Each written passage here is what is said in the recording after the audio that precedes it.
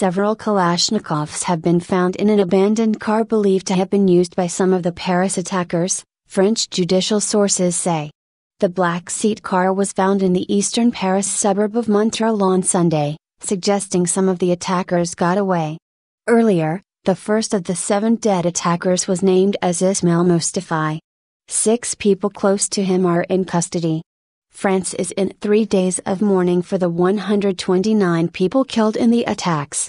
Prime Minister Manuel Valls says 103 bodies have so far been identified and hope the others will also be in the coming hours. A special service for the families of the victims, the 350 people who were wounded, and the other survivors will be held at Paris's Notre Dame Cathedral later on Sunday. Friday's attacks, claimed by Islamic State, militants, hit a concert hall, a major sports stadium, restaurants and bars in the French capital.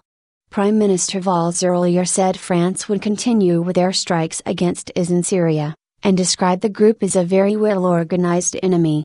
President François Hollande has cancelled his plans to attend the G20 in Turkey and is holding meetings with various political leaders to discuss the crisis. The seat car, found in Montreal, is believed to have been used by gunmen who opened fire at people in restaurants on Friday night, police say. Several AK-47 rifles were found in the car, French media quotes judicial sources as saying.